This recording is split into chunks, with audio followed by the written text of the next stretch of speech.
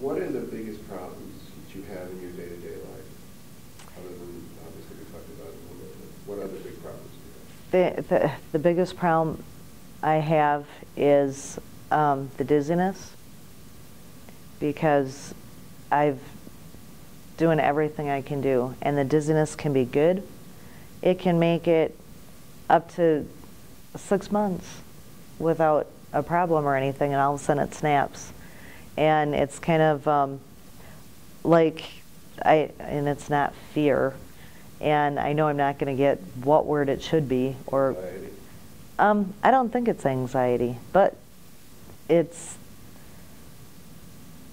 doing something that you normally do every day, and it hasn't happened in how long, and all of a sudden that's when I snap and I lose it. I don't understand it, so I get frustrated, I yell, I cry, I'm scared, but like you said, it's like an 8th grader. I can't connect.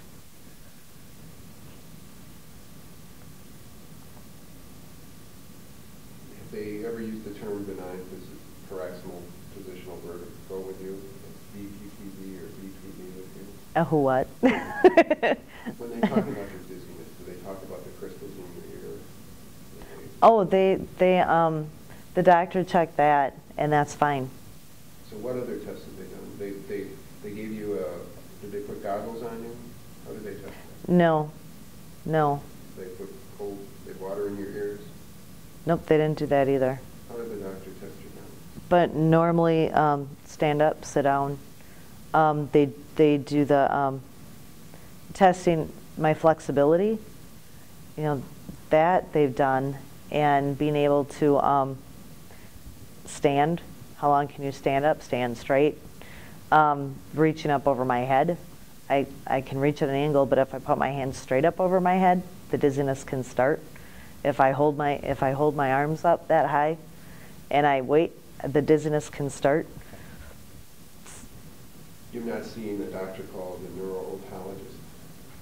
I don't think so. You've seen an otologist? I don't know. Your nose and throat doctor? Oh, my family doctor, yeah. But you've not seen someone who specializes beyond neurology in balance problems? In 2005 I did, but lately I haven't. Right after your second accident? Yes. What kind of a doctor did you see? You know, I'm not going to get his name out of my head. I don't need his name. But he works at the Marshfield Clinic on Statine Drive here in Wausau. And it was just, they'd have me sitting or laying on a table and sitting up slow and being able to lift things slow and walking and moving up and down on stairs slow again. It was kind of like learning all over again. That's almost more of a physical therapy than an actual vestibular therapy? Yeah. Has Yes. anybody ever used the word vestibular in your treatment?